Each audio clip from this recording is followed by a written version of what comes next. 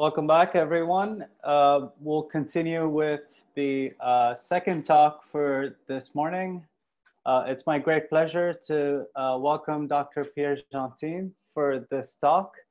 Pierre is an associate professor in the Department of Earth and Environmental Engineering at the Columbia University. He is an investigator in the Columbia Water Center and a director of the graduate program in the Earth and Environmental Engineering department. Dr. Gentine investigates the continental hydrological cycle through land-atmosphere interactions, boundary layer turbulence, convection, eco-hydrology, and remote sensing. He uses multi-scale modeling and machine learning for these investigations. And today he will show us some ways to incorporate physical constraints and domain knowledge into machine learning models in the earth sciences. Thank you very much, Pierre, for joining us today, and over to you. Thank you. Just 1 second, because I noticed that I still have Firefox in the background. So 1 second, sorry. Yeah, no problem.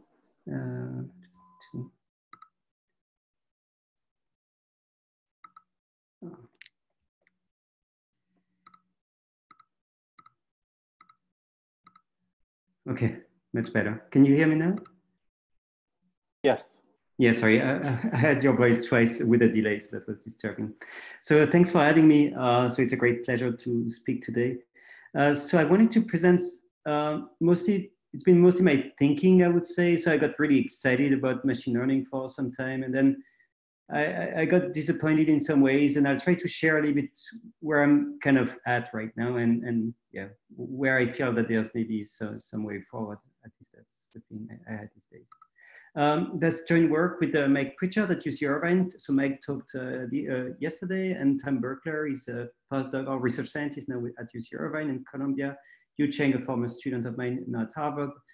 Stefan Rasp in Munich, and then Wenli Zhao, a visiting student from Peking University. And a lot of that will be about how can we merge basically between physics and machine learning. And I think a lot of us are actually trained in physics, and we want our Earth system sciences, and we want to know how we can actually use those tools to actually get intuition. And a lot of what I'll be discussing today is not using machine learning as a diagnostic, so not really trying that for, say, unsupervised learning, but trying to get a sense as to how we can use those tools to actually improve our physical intuition and improve basically the predictive power or the prognostic equations that we have at play. Okay, so I'll just give you some very broad overview of some of my interests and why I thought that machine learning could be a useful tool for that. So the first thing that we want to know typically, especially in climate science, is by how much basically the planet will warm, and that's basically a key question. And that's what we call climate sensitivity. And that's basically the response of the mean global temperature to some greenhouse gases, so mostly CO2 and methane and some other greenhouse gases. But the main point is you want to know by how much the temperature will warm based on some emissions and there's some concentration of greenhouse gases in the air. And the trouble that we have is that there's extreme spread across different climate models. So the projection, as we call them, so the prediction in the long run that we have for those models is very disturbing and very, very much uncertain. And just to give you a sense of those, this is a nice summary paper from Tabio Schneider looking at when will we reach the Paris Agreement of a 2-degree warming compared to pre-industrial world. And what we see is that basically every dot here or circle is a model. And that's basically the projection that you will get from different models. And what are the corresponding CO2 concentrations that you will have in the air to reach those 2 degrees. And what you can see here is that there's actually very, very substantial spread, between those different models. So some models are saying we're going to reach that very soon, like 450 ppm is actually almost tomorrow. We are at 400 ppm if you're not aware of that. And some of them are saying it's 600, so we have some wiggle room here, right? And in fact, when you look at that, you can directly relate that to that quantity that we called equilibrium climate sensitive. So sensitivity, which is basically the response of the planet once you reach a new equilibrium for a doubling of CO2. And in fact, at the end of the day, you can actually relate that back to very small things, to clouds, basically. And because clouds are actually very important for the energy balance of the planet. And when clouds are actually becoming brighter, which is what's happening here on the right-hand side, it means that you have a little bit more time to actually emit, because they will actually buy you time. They will actually reflect more energy back to space. So that's actually beneficial.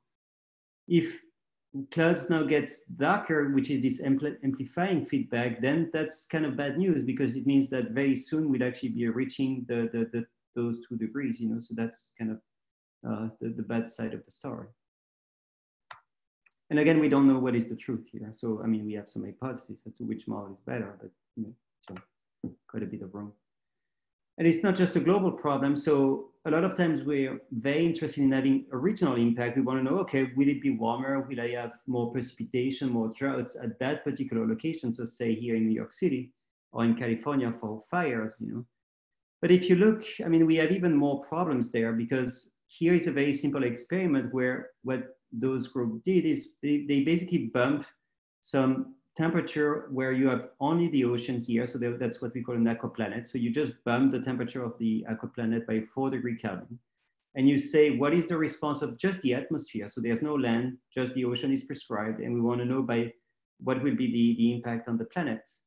And what you're seeing here is that the climate is actually very uncertain. So we have very different response depending on the type of model we use. And so if you just focus here at the bottom, on the bottom row, which is precipitation, you will see that for the Max Planck model, for instance, you will see a lot of moistening here. So a lot of precipitation in the tropics and a lot of drying in the subtropics. And the MyRock model here is doing just the opposite, And so, and typically the strategy we use is actually we use some awesome average. So that's kind of bad news, because maybe only one of them is the truth. And by taking the average, we're actually missing the point. So that's actually very uncertain. And that's a major, major issue we need to solve. And that's not just for climate itself. So there's this very important piece of work on carbon climate feedback. And I mean, some of the earlier work by Pierre Gentine was showing that this is also extremely uncertain to some extent. And so if you look, this is basically the cumulative uptake of CO2 from the ocean and the land, as predicted by, again, some Earth system models. And what you see is that there's actually very substantial spread across different models as we move to 2100. And you could say maybe that's less important for climate, but it's not, because that's actually what's defining the amount of CO2 that will remain in the atmosphere. And what we believe now is that there's roughly 1/3 of the emissions that is being picked up by the ocean, another third that's being picked up by the land, and the remaining of that basically stays up in the air, and that's really what's creating global warming. So what we'd like to know is how much of that is actually the truth. And the bad side of the story here is, the annoying fact is that some models are predicting that we will have a major carbon source from some ecosystem or terrestrial ecosystems.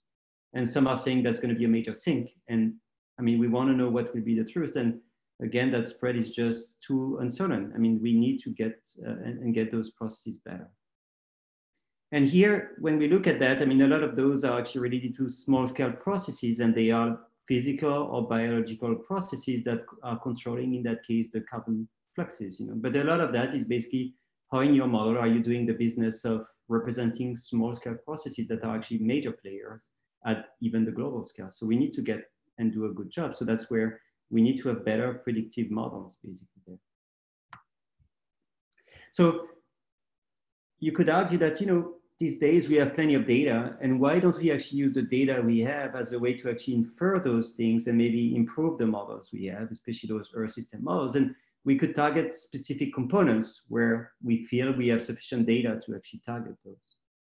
And one way to get around that is to say, I mean, what do those models do? And in fact, what they do is they parameterize, as we call that. So they are trying to represent physical processes that we cannot resolve, like clouds, for instance, because they are too small to be actually resolved at the scale of the Earth system model, which is roughly 100 kilometers or so.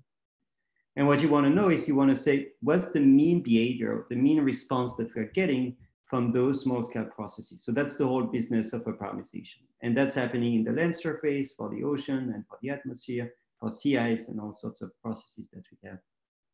And just to give you an example here, what we have is that, for instance, you want to look at the impact of clouds, and you will say, okay, I want to know whether clouds will be moistening or heating up the atmosphere. And the only thing that you know is actually just the core scale value, right? You only know the mean temperature or the mean humidity at that 100-kilometer grid size, right? You don't know the small details of like temperature and humidity, and you don't have the computational power to actually resolve them. And sometimes you don't even know the processes in the back. Okay. Now, the annoying thing is that this type of strategy has pretty much failed for the last 40 years. So there's a very nice review paper by Dave Randall in 2003 showing that this type of strategy is still struggling to a large extent. And so we don't still really know how to best represent clouds, and we don't really know how to represent many like small biological surface processes. And that to a large extent explains the intermodal spread between in terms of climate projection. So we need to be doing a better job there. So what are the challenges that we have is that, I mean, we really have to actually try to represent many scales, like from millimeter, you could even say smaller scale than that, like especially for like microphysics for clouds, for instance, to 10 to the power 4 kilometer, which is the entire Earth, right? And so that's a major numerical challenge for a long time coming. And even if we have high resolution simulations, that's still not sufficient. I mean, we can only run them over like some small domain, typically, or small period of time. And the question is, how can we maybe leverage the tools that we have in terms of machine learning and the fact that we do have plenty of data these days from either high resolution models or from satellite observations. And maybe on the way, what we hope, especially as physicists or biologists, we'd like to learn something on the way, because there are still many processes that we don't really understand right now. So one strategy would be kind of to leap across scales, right? You could say, okay, I can, especially if you think of the atmosphere, I kind of know the underlying equations, right? Those are Navier-Stokes. And what I could do is I could actually run a direct numerical simulation, so relatively fine scale model, which is from millimeter to a few meter scale for like a few minutes or hours. And I could use that to actually inform a slightly bigger scale model, which is what we call a large eddy simulation. And that large eddy simulation actually cannot resolve all scales, and it has to represent through a parameterization the smaller scale turbulence, like sub-meter scale. So that's what we call a sub-grid scale model, this SGS model on the left-hand side here. And you can go all the way to the top, and you can say, I can also pass that large eddy simulation information maybe to a cloud resolving model.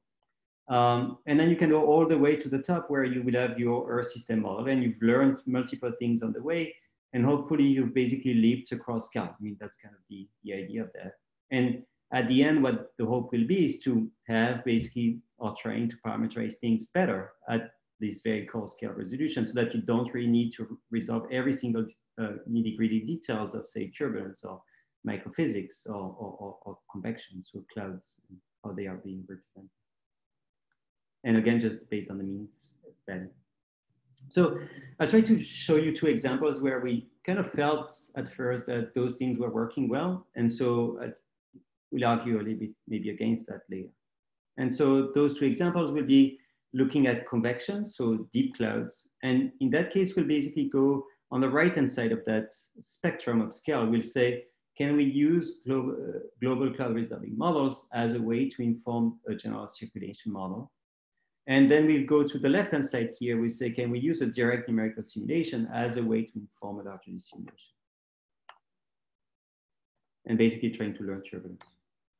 So for deep clouds, so what the strategy we'll have is to say, let's use some global cloud resolving model, which is what we have here. And what we do is we coarse grain the data. So the data, if you want, is roughly at a 1 kilometer scale. And the advantage that we have here is that we are pretty much resolving what we call convection, right? We are resolving deep clouds. We are resolving like a lot of organization of precipitation and clouds. And we believe that's something very important, especially for the hydrological cycle. And so what you can do is you can take that data, even though you can only run that for some period of time, but you can use those short periods of time as a way to inform the development of a model. And you can say, I can take that fine scale data at 1 kilometer, coarse grain that to a scale that's similar to a climate model, so roughly 100 kilometer, which is this coarse graining step here. And then at that coarse grain resolution, I can actually learn what is the impact of those clouds, right? So based on some initial data that I have only available at the coarse scale, I will have some mean temperature, some mean specific humidity, some fluxes at the bottom, sensible and latent heat flux, so evaporation, and some surface pressure. And I can pass that through some machine learning algorithm And I can predict basically the heating that's due to the clouds, the moistening that's due to the cloud, but also some other things like precipitation or the radiation at the top of the atmosphere. And here, what we used for the misfit was just a very simple mean square error. We are trying to target things that are slightly more subtle now. One of the issues is that precipitation has lots of zeros, and sometimes you do have, it's very fat tails, so you need to be a bit more clever in the way you actually handle precipitation. But basically, you can pass that through a deep neural network using supervised learning, which you've learned about before, and then you can try and see whether that can replicate the behavior of the fine-scale model. And when you do that, it actually works quite well. So those are actually on the left column, you can see precipitation. Right-hand side is radiation at the top of the atmosphere, outgoing long wave radiation. And when you compare basically the coarse-grained cloud resolving model, again at that coarse resolution, to the machine learning algorithm, which is in the middle here, you can see that there's actually very good agreement between the two. And so we can really nicely capture a lot of the strengths of convection in various places. And the misfit is actually pretty much like noise. You can see that there's a slight structure. So there's some degree of stochasticity, if you will. So that noise is actually not independent of the state. It's actually dependent on the state. So that's something that could be of interest to people. But that's basically doing a fairly good job, you could argue, and kind of the same goes for radiation as well. The advantage is that this machine learning algorithm is actually even cheaper than the original coarse model. And it's actually much, much cheaper than the most expensive model, this cloud resolving light model. Now, one issue is really, I mean, that's working well to actually reproduce data. So in that case, we basically used the input data that we had from the coarse cloud resolving model. And at every time step, we were trying to predict what was happening at the next time step. So that seemed to work well in that offline version. But we'd like to know if that's actually working, if you're actually taking that type of parameterization, as we call it, and plug that back into the model in replacement of a traditional behavior. And the other question is, will that actually generalize well? Because we are using historical data kind of here, but will that do a good job when you want to go to a much warmer climate? That's a very important question. Otherwise, you're completely failing with that strategy. So we did try this online version where it's like not like online learning. So I just want to be careful here. It's like we basically took that neural network parameterization, plugged that into the climate model in a replacement for a traditional physically based parameterization, and then we compare it to the result. And then you can look just at statistics because there's a divergence between the two fields where it's a chaotic field, so you don't expect them to match, but you can start looking at statistics like precipitation distribution, for instance. And what we found is that the neural network is actually very, very close to the trained data in terms of even when it's living its whole life. And the advantage is you're getting some pretty decent extremes. I mean, the precipitation extremes are there. And they were basically absent, virtually absent in the original version, the physically based approach, which also had, that model also had the issue of drizzling too much. So that's a very, very typical problem we see in climate models where they tend to drizzle or they have a lot more frequent precipitation and that precipitation is too weak. So that's something that's a major issue to drive, say, the land surface and the hydrological cycle. It's not just about pure statistics and means. I mean, you can start looking at some modes of variability, like for instance, Kelvin waves or the Madden-Julian oscillation. Those are typical modes of climate variability we like to target and see whether we are doing a good job at reproducing. And then you can compare. So on the left-hand side here, you have the cloud resolving model, which has a pretty decent MGO. You have some Kelvin waves here and some Kelvin wave spectrum. And then that's the old version, so the typical, more physically based parameterization here, which has an exaggerated Kelvin wave spectrum and has a very muted MGO. I mean, you can tune that to get a slightly better MGO, but it's, you get into the business of tuning. When you compare, that, again, that completely online version of the neural network that's actually within the atmospheric model itself, I mean, it reproduces pretty well, those characteristics, and it can even reproduce a relatively decent Walker circulation as well. So we can capture modes of variability that are important, not just like targeting the mean state of climate. We can actually start looking at interesting features of the climate system. So we were pretty happy, I have to say, when we got those results. Oh, actually super happy. I wanted to show you another example, which is basically to look at turbulence. And the idea is to say, we can run basically turbulent resolving simulations, and that's what we call a direct numerical simulation, DNS. And what we could do is we could do and use the same strategy in which we are coarse-graining the field, and then using that field to actually basically learn what should be the representation of small-scale turbulence in what we call a larger D simulation, which is resolving coarser-scale turbulence, and the larger one, which oftentimes is more important. The challenge that people have had, to develop those parameterizations and those subgrid scale models is that they actually very strongly depend on buoyancy and shear. And it's quite unclear how we can actually approach that. So we know that it does look like an eddy viscosity or some sort of eddy diffusion model. So it looks like a diffusion, you could say. But the issue becomes that you don't really know how that diffusion is actually being impacted by buoyancy and shear. And most of the solutions have been pretty empirical.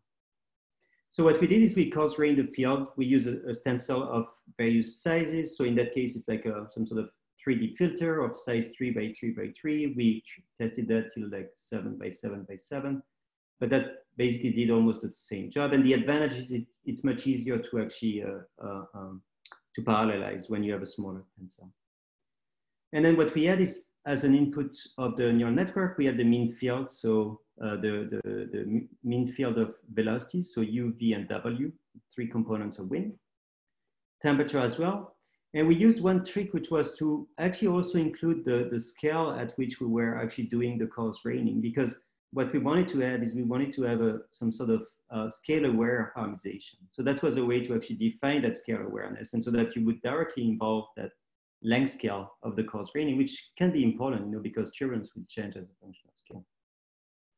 And then we fitted that into a deep neural network, used supervised learning, again, it's based on a mean square error compared to the field. And we were trying to reproduce the Reynolds stress, which is kind of shear, and the heat flux, so the temperature flux across there. So, and that's in 3D, basically, in X, Y, and Z component. And just to show you some quick results, so this type of approach seems to be doing a good job. So that's the original field on the left-hand side, so some cross-section within the boundary layer. If you work on turbulence, everything is non-dimensional. So Z equals 1 is some reference that we're using, doesn't really matter. But that's the original field. And when you compare that to a typical, what we call Smagorinsky model, a typical eddy viscosity model, you can see that the correlation and the patterns are actually quite wrong, and so there's not really much that you're actually getting from those models. And the correlation is only 0.2. And when you use the strategy that we had, when you have this 3D filter here within this deep neural network, I mean, you're getting to much higher results, and you can see that you're much closer to the original field. And that tends to work as well when it's actually coupled online. So that's something we tested recently. So that works well as well. That's improving quite substantially. And the correlation goes to 0.9, so we can really capture a lot of the features that we have in turbulence. And the normalized RMSE also drops pretty systematically. So we are pretty happy with that. And still, it's not that complex as a neural network. And again, it goes just beyond the mean. I mean, you could say those are maybe snapshots, but a good way to check is to start looking at the spectra. And it's actually important to get those right, because that's also defining a lot of the dissipation of the subgrid scale. So you want to get that correctly as well. And you could say maybe the subgrid scale will have some importance or an impact on the large scale. And that's basically what we are finding, is that when you look at the coarse scale direct numerical simulation, which is here in black, we're actually doing a very good job at reproducing those features in the neural network version. So, so we get a very good spectrum, which is nice at the larger scale. So this is in wave number here. So you can think of that, it's the inverse of the length scale. So the smaller eddies are on the right-hand side, larger eddies are on the left. And across scales, basically, we're capturing most of the modes and energy and variability. The typical Smagorinsky model is doing a poor job here. And the much better version, the Smagorinsky-Bardino model, which is pretty much state-of-the-art in terms of eddy viscosity model, is still not capturing a lot of the features we have here. It's doing a better job than the Smagorinsky model, but not to the extent of the neural network. So we're pretty happy with that, and that's for the Reynolds stress or stress, but the same applies to heat flux. And we thought, it's kind of nice. We're capturing some of the main modes of variability in turbulence, and that's something at the spectrum is a good way to capture that and test that. So we're pretty satisfied with it. So, but on the way we started to be, or at least I started to be quite disappointed in many ways. And one of the issues that we have, and Mike alluded to that the other day, is that we don't really have some energy and mass conservation in those algorithms, you know? So when you start about using those as a prognostic tool, I mean, you're basically missing mass, or you're adding mass, or you're missing or adding energy. And that's basically a no-no for many of the applications we have in mind. And, and then Mike actually showed you that as well. But the main point is that we can kind of learn that there's a mass or energy conservation, which is here. So then your network can, for the convection case, can learn that there's an energy conservation in the vertical. But it's only approximate, right? And you can have pretty substantial deviation at a very local, in some very local instances. You know? So that's basically a major issue that we have here.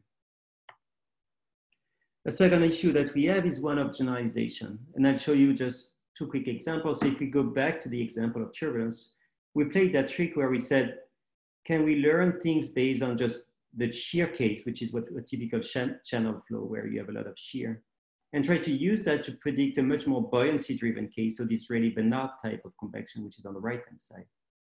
And when we did so, and we did a converse experiment, learn on a Rayleigh-Benard type of experiment and try to predict channel flow. And basically in every single case, we failed miserably. And we were much closer to a regular Smagorinsky type of result. So we were completely unable to actually explain some other turbulent type of behavior. And you could relate that back to some physical understanding. I mean, we know that the coherent structures that are transporting in a shear-driven case are very different from the buoyancy-driven case. In a buoyancy-driven case, we have very strong updrafts and downdrafts, which is not the case when you have streaks and roll vortices in shear-driven cases. So we know that the flow and the transport is very different in those two cases. But when you start using those two, so you can use the most extreme cases, so the pure channel flow and almost a pure buoyancy-driven case. And when you use those two, you can actually reproduce any type of things in between. So it's really telling you that, you know, those algorithms work pretty well for some interpolation problems, but they are really struggling every time there's extrapolation or some sort of generalization, or you need to find some tricks to actually get around that. And we had very similar issue when we started looking at convection as well. So you could say, let me try to make the game where basically, imagine I can only fit my convection algorithm on historical data because I only have access to historical data. And let me try to predict what will happen in the future. So that's what we did in that case. So what the high resolution will be predicting here, so that's the heating rate as a function of time, or in that case, as a function of sea surface temperature warming. So as you start warming the sea surface temperature by 1 degree, 2 degree, 3 to 4 degree Kelvin, you can see the nice expansion of the Hadley Stirling contraction close to the equator, which is what we would expect. And when you use the model that's actually trained, so that's the neural network model here that's trained on the historical data, so at 0 degree Kelvin, you can actually do a very, very poor job at extrapolating. And the trouble becomes that you're seeing the very, very typical issue that most physical parameterizations have. I mean, they have this double ITCZ or intertropical convergence zone, which is very typical issue that most physical parameterizations have. And so it's kind of telling us again that, I mean, those strategies actually don't work so well every time there's extrapolation. So that's a major roadblock to some extent. And you could play the game. Is it again an extrapolation issue, or could it be something else? But when you play the game where you actually learn based on a 0 Kelvin climate and a plus 4K Kelvin climate, so half-half, and you want to predict things in between, then it works actually quite well. So again, it's telling you that, you know, those algorithms are really struggling every time they haven't seen things, and every time you're actually trying to explore kind of the tails or the things that you haven't seen in the original distribution. So that sampling of the distribution is going to be an issue. I would just have a quick detour here in terms of lens surface. So going back to the issue of carbon fluxes and the lens surface, and what a lot of people have been doing, and that's basically been some really nice work and groundbreaking from a group at Max Planck in Jena. What they've been doing is you can use data that's actually in situ data that are relatively sparse across the globe, but that span now a couple of sometimes decades of data. And those are measuring basically the carbon, water, and energy fluxes across the globe. But the trouble is that they cannot really give you a time varying map, which is something that you would want to actually constrain surface processes in your Earth system model.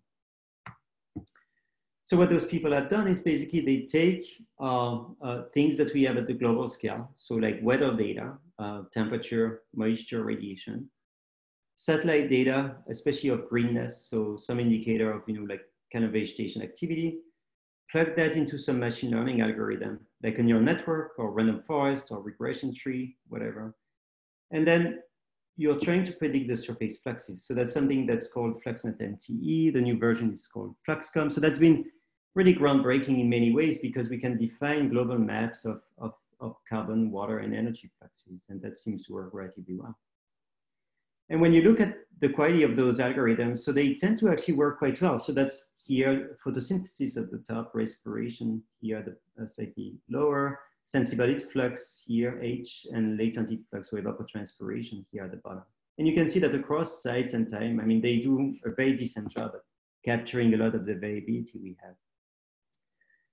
In fact, a lot of that you can see is you're capturing the spatial information very well. So that's what this across site is actually capturing. The mean value across sites is actually being captured very, very well by those algorithms. So you can nicely sample across space. The seasonal cycle is also very well captured by those algorithms. So that's quite good, so you can have a very decent seasonal cycle. You can start thinking about phenology, what's controlling phenology at the global scale. But when you start looking at anomalies like extremes, those algorithms are pretty much failing. I mean, there's very little skill here when you start looking at photosynthesis and evapotranspiration. So again, it's pointing to the fact that those algorithms are really struggling to look at extremes, and oftentimes because they haven't seen that before. So maybe you haven't seen as many extremes as you'd like, and by definition, extremes are rare. So that's not the bulk of your fitting, right? And the fitting of your distribution. And that's kind of a bummer because when you start thinking of land surface fluxes and especially carbon fluxes, we know that extremes are actually very important.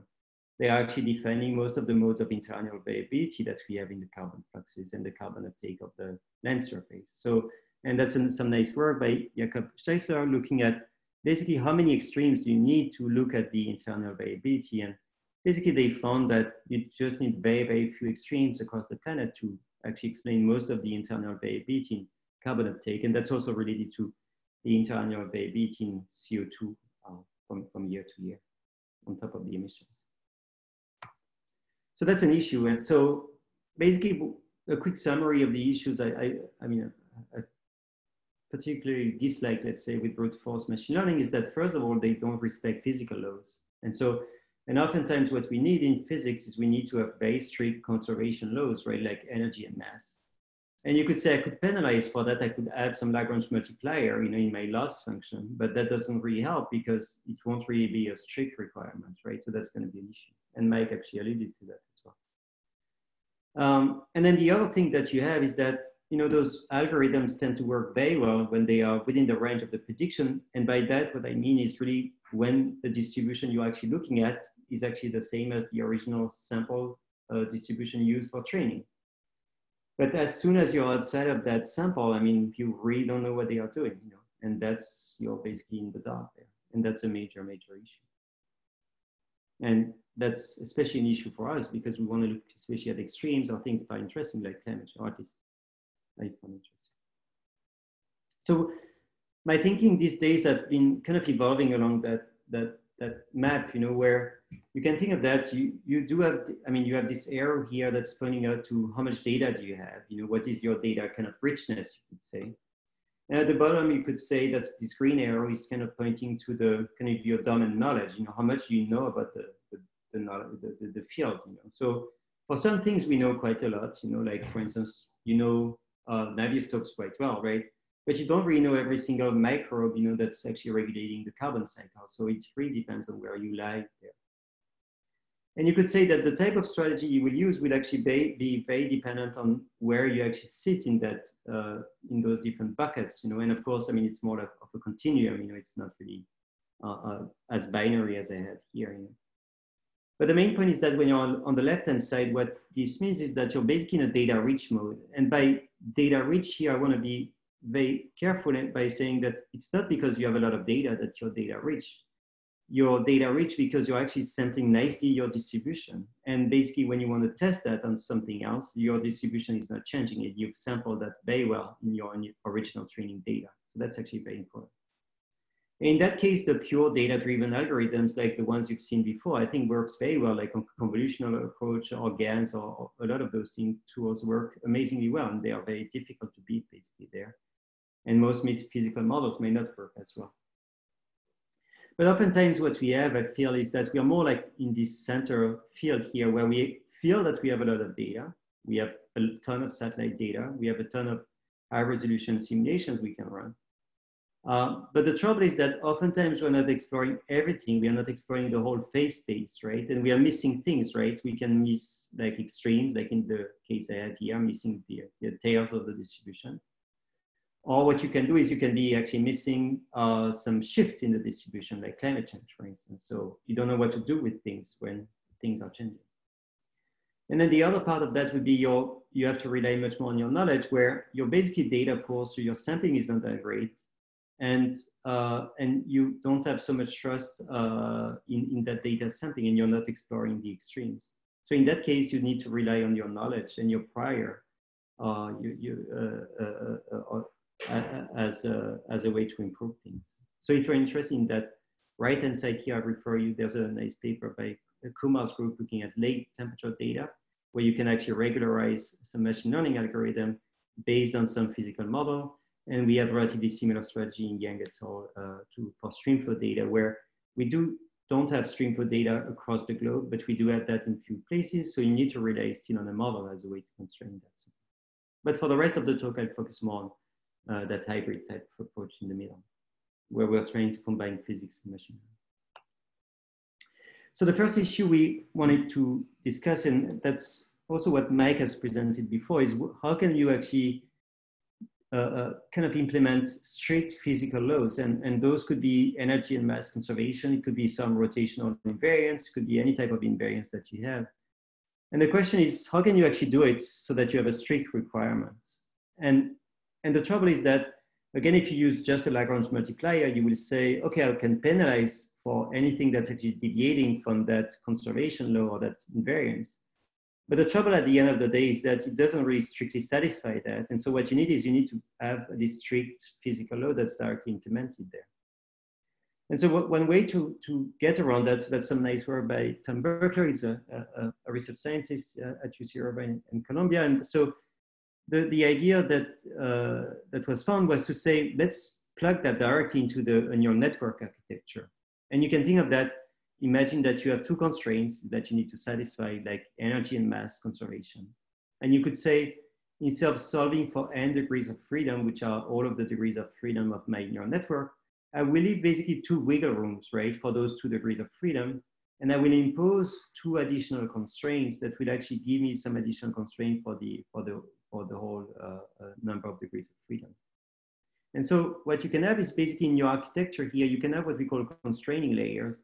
So additional layers that are not really where you can actually tweak that layer so that you can match exactly that strict conservation. So the easiest, simplest way would be, imagine you have a linear regression between different things that is giving you the energy constraint. So you leave one of the coefficient empty or varying, and you can make sure that you're actually at every time step you're matching, or every iteration of your algorithm, you're matching that energy constraint. So that wiggle room that you have here is imposed at every iteration. And that tends to work well, so you can get pretty much exact conservation within numerical errors. So that's on GPUs. So that's why it's not as good as maybe on CPU. But basically that type of strategy works well to constrain energy or mass, or you could have any type of invariance. And it can be nonlinear. It looks linear here, but you can transform back a nonlinear system into a linear. And it just needs to be some combination of input and output that's giving you some constraint. So that's satisfying. Now, the second issue that we are facing is, again, that generalization issue. And here I'll focus on basically some work, again, by Tom, where he's been looking at what is the generalization to a warmer climate of say, convection here. And so this is just a large scale average of like the heating and moistening rate in the atmosphere that's actually predicted by the high resolution model. And basically the brute force version of the machine learning algorithm I showed you before is completely failing at actually reproducing that. So we have this very, very large divergence that has nothing to do with real life, you know. So it means that we are completely in the dark here. We are extrapolating. It has nothing, no constraint based on the training data that we had. So that's a major issue that we have.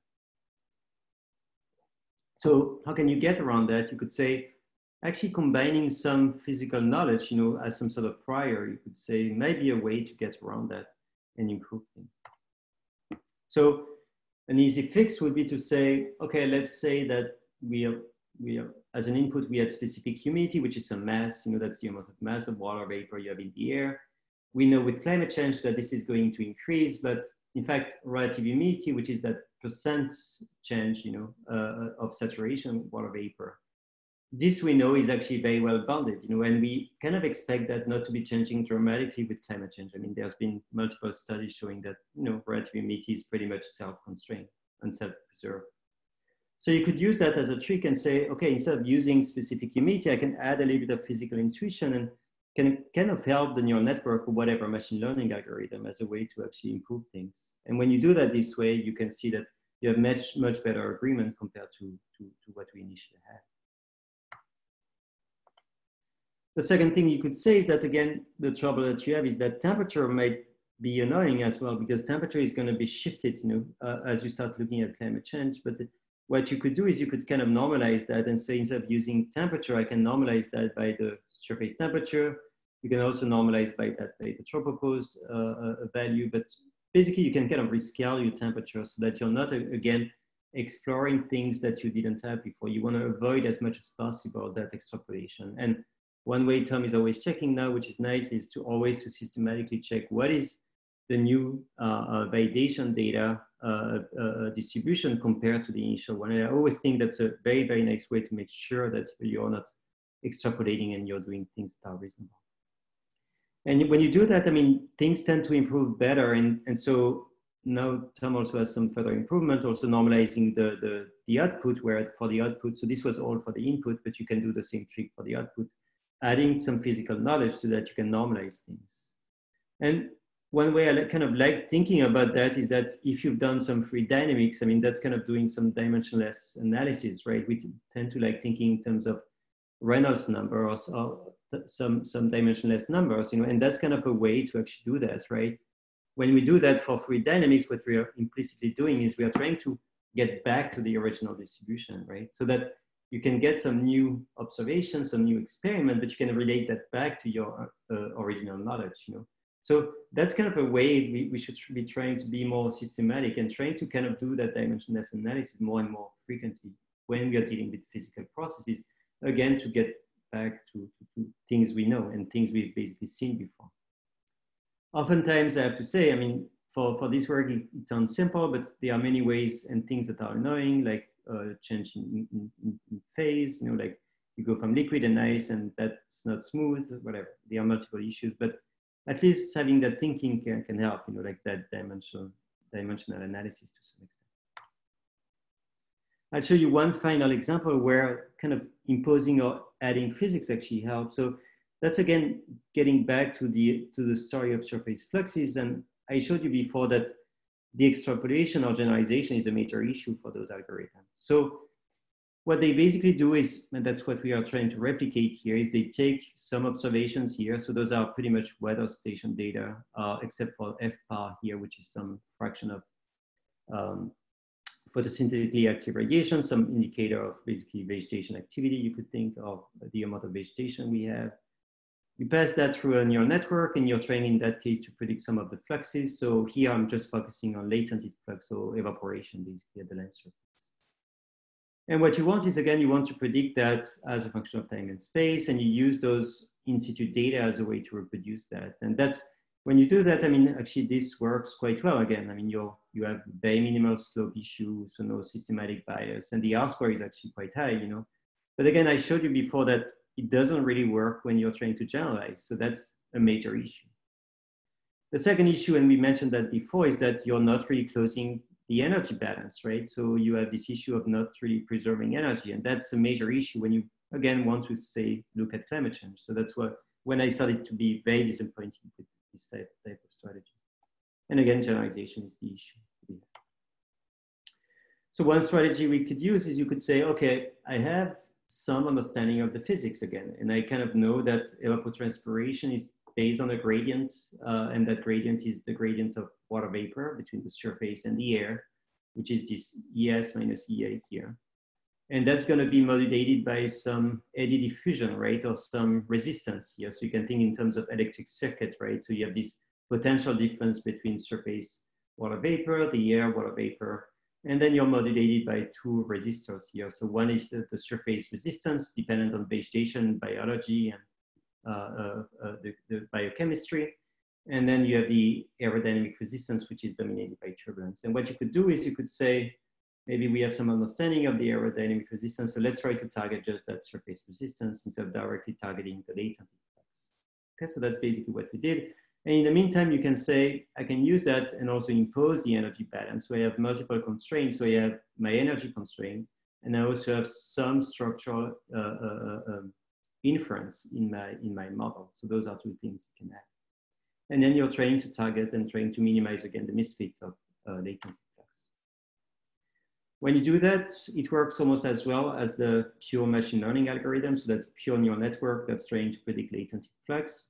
Of course, you will not expect that to be doing a better job, right? Because by definition, you're, imposing things, right? So you would expect that to deviate to some extent.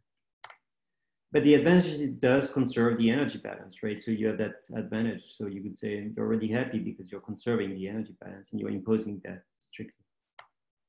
And you can use that as a way to understand what's actually regulating evapotranspiration and what are the parameters, and especially that surface resistance, and what is that, and how is that actually controlling that. And what we found is that the main predictors are actually soil moisture, which I think people kind of knew, but also vegetation height. And vegetation height we know is actually very important because it can regulate plant hydraulics and a lot of physical processes related to transpiration.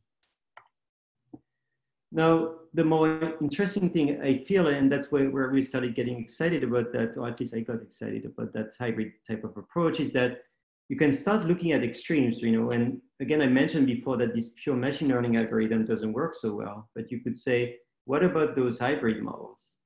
And what we found is that those hybrid strategies where you basically influx, or you have some prior or inference from physics, into your machine learning algorithm, systematically is beating the original machine learning algorithm. And so that's an example looking at the prediction of drought and heat waves and some dryness in the air.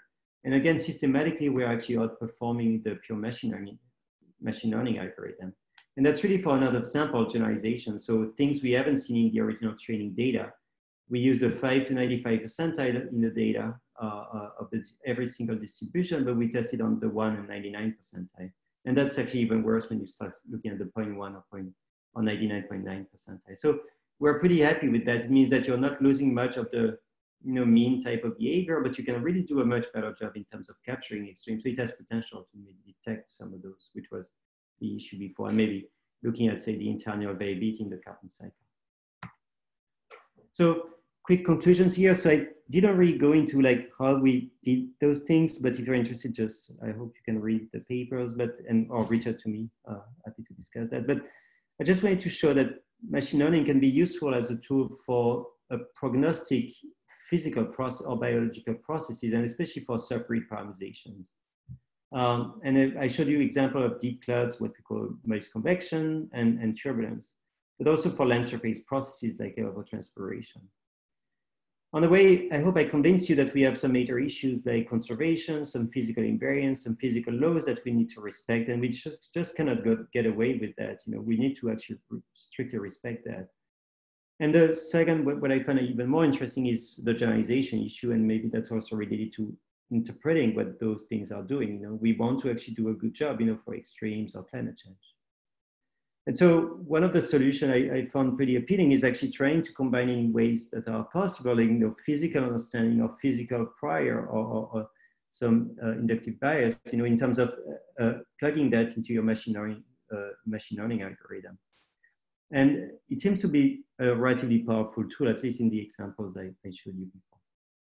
So with that, thank you and thanks for the opportunity. If you have any questions, feel free to email me or we can discuss now. And you can follow me on Twitter if you're interested in some stuff. Thanks. Thank you very much, Pierre. That was a really insightful talk and lots of different topics on how we could combine physics and domain knowledge with machine learning. We also have quite a few questions on the Slido, so maybe we can start with some of these questions. So the first one up there is physics emulators trained by model outputs are limited by some biases in the model. So is the ultimate bottleneck insufficient observational data sets for training?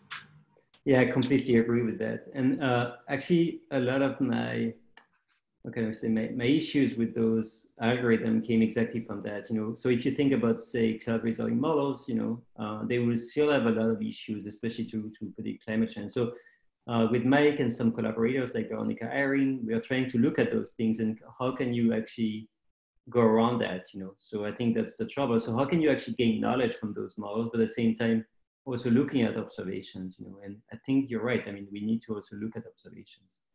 Are we missing observations? That's a good question. And I think there are techniques now that we need to use, you know, so I have a student actually working on that and trying to see how can we actually infer which observations and what variables and where we need to actually acquire more of that. So those are really open, but really interesting questions, I think. There's one that's been bumped up.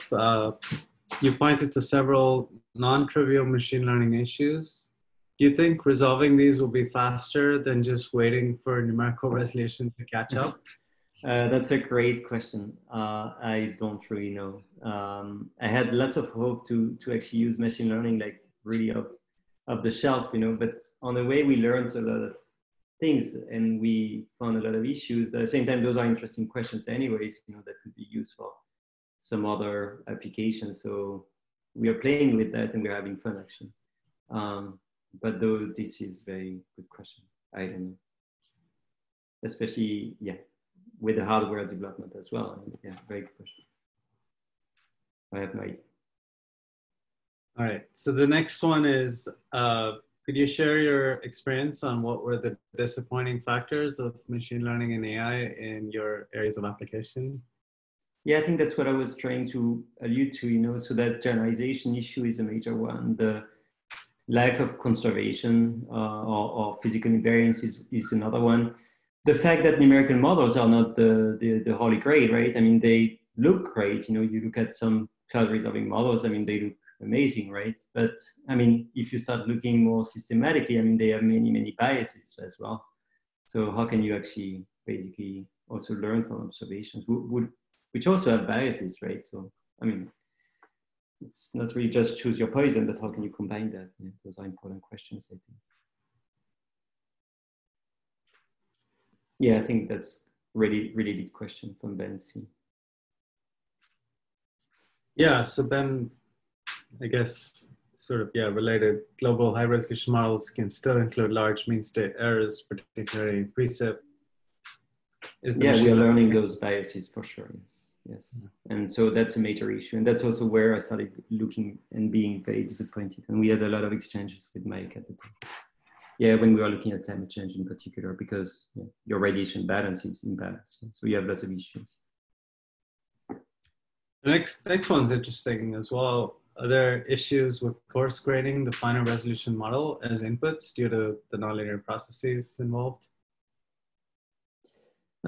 Yeah, that's a tough one, actually. So the very question is, how do you define your coarse graining? And we've been banging our head, you know, in terms of trying to define the coarse graining and the most plausible one. And then you get into the same business as basically what people do in large simulation in terms of what they call filtering. You know, what is the best filter that you use? And it's not just like a step function. You know, you could say, okay, maybe I want to preserve some spectrum or something. So yeah, that's a great question, and it's tricky. The advantage that we had in the cloud resolving model experiment I showed you was the cloud resolving model is actually embedded within some large scale models. So we have very clear scale separation, which makes things much easier. So that played in our favor. For the DNS case, that was trickier. So we had the same issue of defining that averaging. So the next one from Ben is, do the deviations from energy balance tell you anything interesting? Energy balance is present in the observations. Why doesn't the neural network learn it? Yeah, that's a great question. Yeah, I had the same thought at the time. Yeah, we didn't really have the time to look at it, but you're right. I think there's a lot of that we can learn from that. And we are trying to actually now understand, especially with Veronica Herring, trying to actually understand what those things are telling us, about physics that we've missed or physics that's incorrect. So you're right, I think. Oh, this is a good one too. Can you comment on the total, I guess, cost of training and data gathering? Mm-hmm. This process is often very time consuming. So yeah, that's a great question as well. So for the training, actually, in the end, it took between 1 day and 2 days, for the convective case. So that was not as much as you would think. And once it's trained, it's actually very cheap to run, right? Plus, you can use GPUs that are typically, they typically go unused in climate or LES simulation. So that's a big advantage, to take advantage of those hardware possibilities. Now, I think the main bottleneck that we have, and I think we need to have a lot more discussion on the infrastructure, especially also to involve more the CS and machine learning communities. How do we have a smooth way of actually getting the data? So the DNS data, so the cloud resolving data I showed you is expensive, but when you start looking at the DNS data, it's just awful, right? It's very, very difficult to use, like many, many terabytes of data, and even getting snapshots is a nightmare. So what is the way we have, to actually use that and most efficiently use those things? People have thought about online learning, but then you have all of the business of the hyperparameter tuning. But I think what we need in the end is a platform that's really efficient, and where the algorithm is closest to the data. So for instance, my colleague Ryan Abernathy has been working, really pioneering that stuff with a few colleagues, and where really you're trying to work on the cloud and trying to be as close as possible to the data. And I think we need to, as a community, we need to think way more about that. That's going to be a major, major roadblock. And it goes along with all of those ML developments. The type of data sets we're dealing with are much more like than cats and dogs. Those are really big, and even SIMIP6 is really annoying to use, So how do we get around that? Those are very important questions. Maybe we'll take 1 or 2 more questions. There's one that's specific to one of your slides. From slide 10, can you explain how you train the model for unseen conditions? Maybe you can just describe what that... Yeah, so what we did is we just trained on basically historical data, which was this prescribed sea surface temperature data. And then we evaluated that in a warmer world. So we bumped the sea surface temperature and we checked what was the impact, and we saw that it was basically failing. So Kathy's question is an interesting one. Could you explain more on the reduction of the degrees of freedom when you apply physical constraints? Yeah, that's a great question. Indeed, I think a lot of what we are doing when we apply some physical constraint or we apply some structural knowledge is really that underlying reduction in the number of degrees of freedom. So for instance, for the example I showed you for evapotranspiration, we're really saying that, okay, in fact, the existing manifold is actually much, much smaller than we originally thought, so you're much more efficiently using the data you have. Instead of trying to predict everything, you're trying to say, okay, evapotranspiration is behaving this way based on radiation and all that. You say, no, I actually know some things, right? And I know that radiation is going to be increasing my evapotranspiration, and the only thing that I'm going to regulate is stress, And I think it does help a lot, that dimensional reduction. Yeah, and I agree with Claire, that's a form of regularization. So maybe we'll end with one final question that I've been sort of reframing in different forms for all the speakers.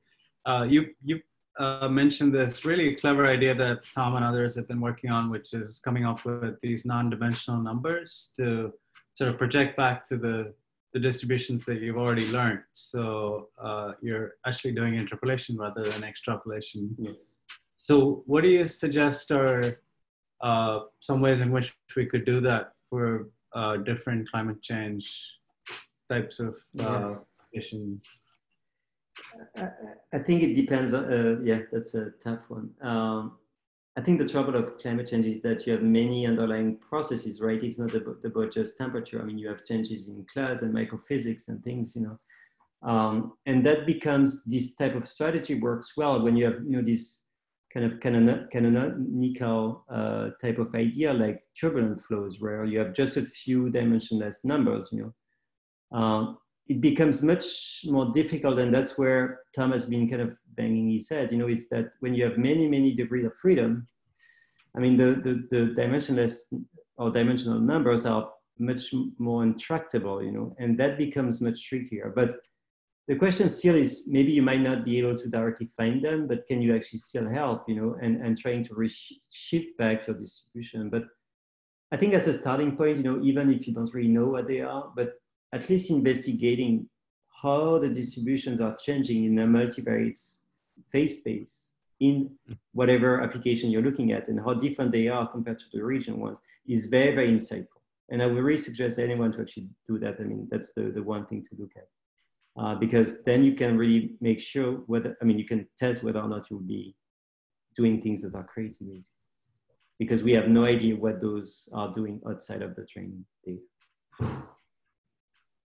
Great. Thank you so much, Pierre. That was a really great talk, and lots of nice questions too. Man, thanks for inviting me. Yeah, thank you. And we'll take a short break again for 8 minutes and then start at 20 minutes past the hour with the next talk. Thank you.